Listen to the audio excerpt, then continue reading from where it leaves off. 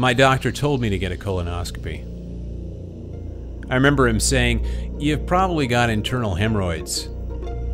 But I didn't do it. I was engaged, pretty young, felt great. Plus I was active, racing sailboats, snowboarding, been a triathlete for years. A year later, I was in the fight of my life. Chemo, radiation, multiple surgeries, and an ileostomy bag hanging off my body. I remember thinking my dog was going to outlive me.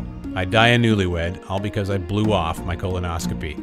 If I'd listened to the doc, if I'd gotten screened, there's a good chance it would have never become cancer.